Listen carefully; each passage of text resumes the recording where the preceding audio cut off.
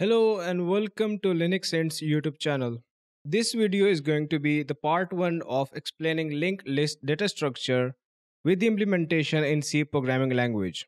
For this part 1, we are going to discuss what is a linked list, what are the different types of linked list, and how do various types of linked list work.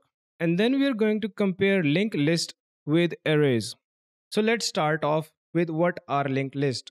By definition, a linked list is a linear data structure in which the elements are not stored at contiguous memory locations, rather, they are stored with reference to the memory locations. The elements inside a linked list are linked using pointers. In simple words, a linked list consists of nodes where each node contains a data field and a reference field. This reference field is often called the link. Now, this link contains the address for the next node.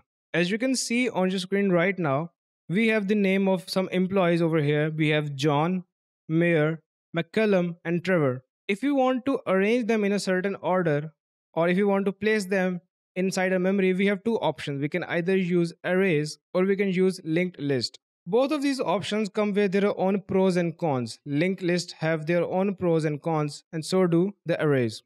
Anyways, there are three different types of linked lists that are available in data structures. We have the single linked list, which is often called as the linear linked list.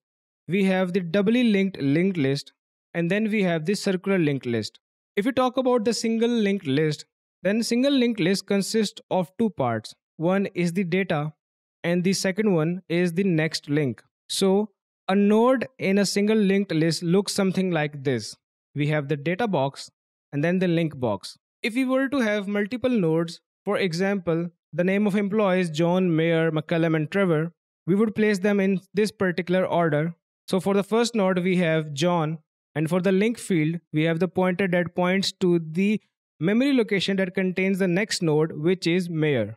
Similarly, we can populate this linked list as such. In linear linked list, the link only contains the address of the next link, and then we have the doubly linked list. The doubly linked list has three parts: the data, the next link, and the previous link. Similarly, if we take the same example of names of employees, we have the first node as data being John, the next link being the address of the next name of the employee, and for the previous link, our first node would not have any previous links because this is the head link. However, the second node would contain the link of the John value or the name John, and the next link for the McCallum name or the employee McCallum. Similarly, we can populate this linked list as so. And finally, we have the circular linked list. The circular linked list can be traversed in a forward direction and backward direction as well, with an additional feature that links the last node to the first node, creating a full circle. So those were the types of linked list. Arrays store elements in contiguous memory locations, resulting in easily calculable addresses for the elements stored, and this allows faster access to an element at a specific index. However, linked lists are less rigid. This means that they are less rigid in their storage structure, and elements are usually not stored in contiguous memory locations. Hence, they need to be stored within additional tags, giving a reference to the next element. Now, this may seem like the overuse of memory, but it has its own pros and cons. So the main benefit that a linked list has over normal trivial arrays is that the size of the arrays is fixed, whereas with linked list we get the option of dynamic sizes, meaning that if we want at some runtime change the size of our linked list, we can easily do that without consuming or moving memory spaces to allocate contiguous memory location, just like we would have to if we were using arrays. And the second major benefit of using linked list over arrays is that we get the ease of insertion and deletion.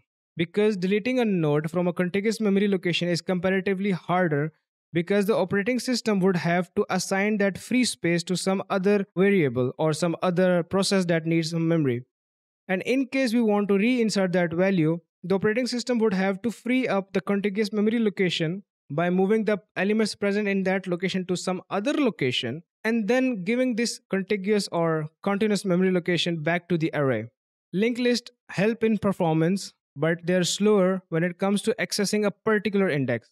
So linked lists allow us to achieve higher speeds when it comes to insertion and deletion, but they're slower when it comes to accessing a particular element at a particular index. So that was it for the theoretical explanation of linked list, types of linked list, and arrays versus linked list.